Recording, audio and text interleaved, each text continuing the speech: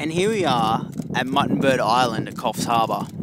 Now, this is my 40D with the Sigma 10-20 attached, going crazy. It's going crazy for a purpose because if you have a look out there, we have some beautiful, beautiful wave clouds.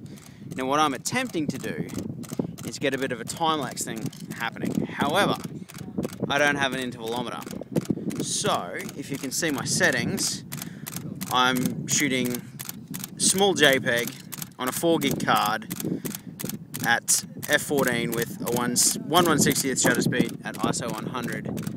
And if we follow this cord, a remote switch, which is locked, which will keep this thing going till it breaks, or something's full, or it breaks. Now if we scoot over here, we have Mel's Nikon, or Nikon, or pile of crap, depending who you talk to.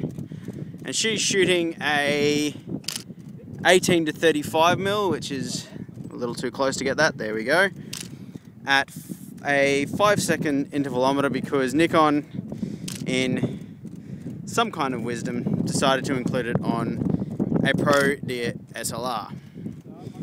And we'll just have another look at the view. And if we shoot way back over here, have another listen to this thing going off, get a nice sweet shot of it, nice product style camera angles, and there we go.